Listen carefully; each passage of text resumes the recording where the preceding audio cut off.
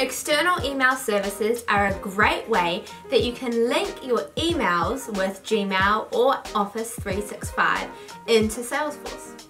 You can send your Salesforce email through your existing Gmail or Office 365 account, but it's only available in Lightning Experience.